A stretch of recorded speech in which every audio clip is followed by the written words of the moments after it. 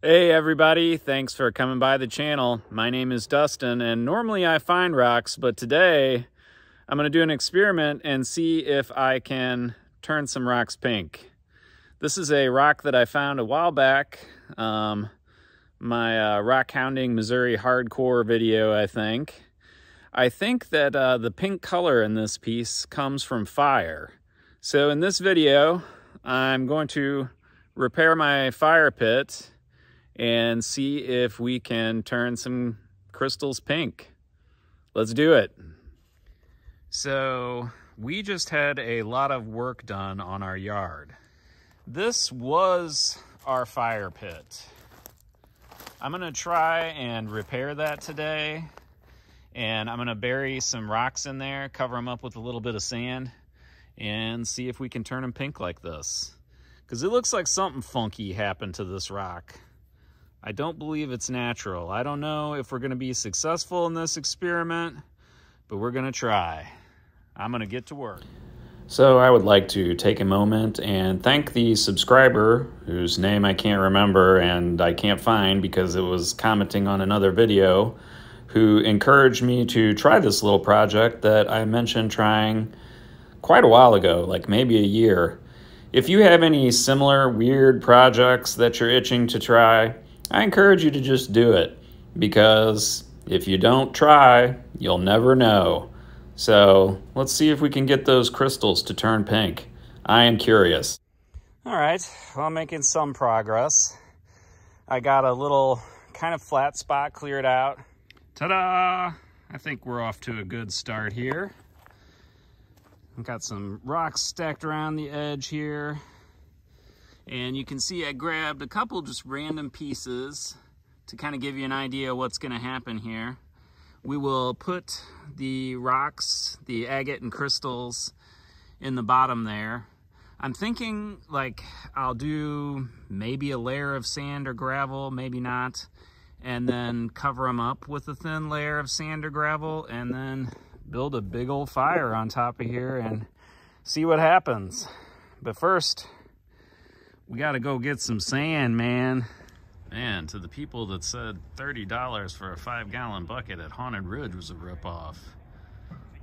13 bucks and $12 for some beach cobbles. I mean, whatever. Need to find some sand here. It's got to be around here somewhere.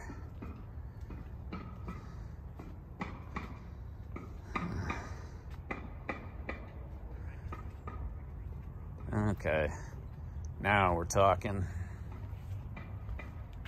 All right, $4.78.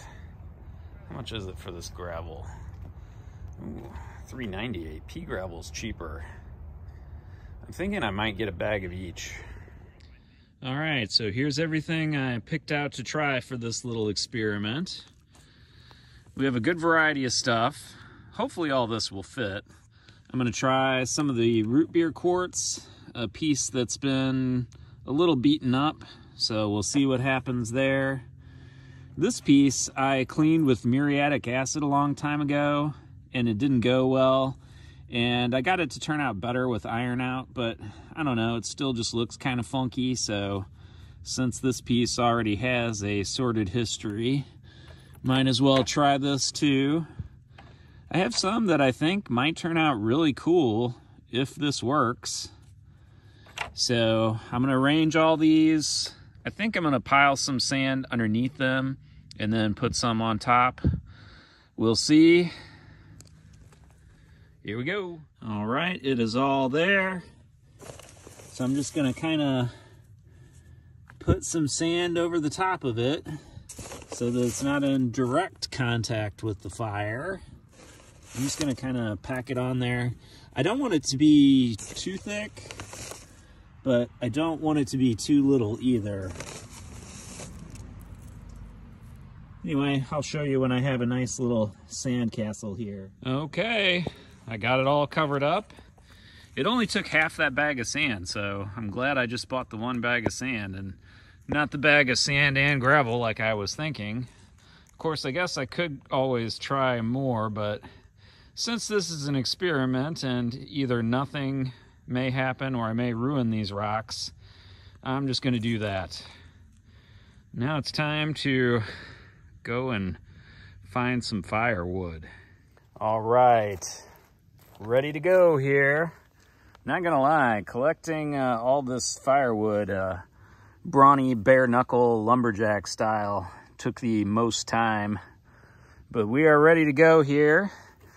It's a little damp and this wood's a little damp, so I'm going to use the old fire starter trick here because I want this to burn really hot. So I'm gonna sprinkle this kind of liberally here and start it up. Okay, here we go. Got some starter paper here. Man, I hope this works. Man, I hope I'm successful here. That wood is pretty damp. Hopefully it'll get warm.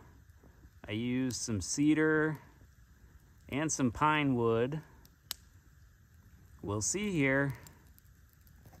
Just have to check on that in a few days and dig those up out of the ashes.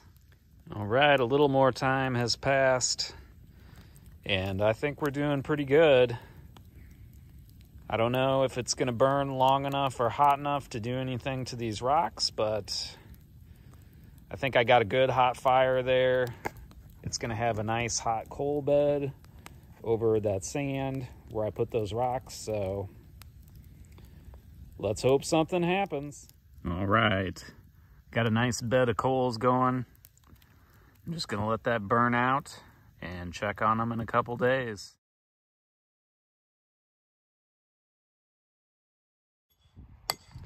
It is 2 days later, and I am currently in Illinois. Missouri is back over there. My house is way that way. But I wanted to show you some of these rocks down here by the river. Notice that they are red. We think that these were burned in fire, and that's what turned them red. So we're out here today looking for trilobites, but I just wanted to show you these red rocks because I think that bolsters my case of heat turns things red. This one's really cool. I think it's got some burrow fossils in it. So there you go, red rock. So there's some more red rocks that I think were turned red by fire. Let me know in the comments what you think. Little preview of my next video with Jeff Hunting Rocks channel looking for trilobites. Make sure to subscribe to my channel and Hunting Rocks. All right, it has been 2 days. I think things went pretty well.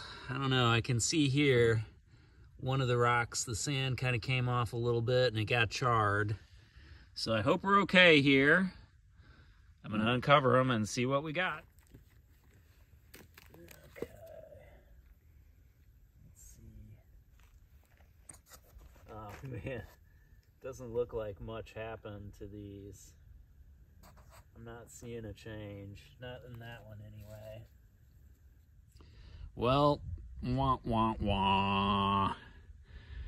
I have a few slightly charred rocks now.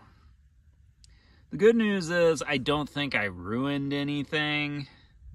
I didn't improve upon it. Nothing turned pink, definitely. So that's a disappointment. But at least now I know. I may try this experiment again in the future, like if I have access to an oven. But this did a bunch of nothing. I'd be better off just leaving these rocks alone. Some of them absolutely nothing happened to, like this one. And then others like this just got slightly charred. So overall, not a very productive experiment, but I guess at least we learned. So now you know that will not work. Thanks for watching, everybody. Rock on.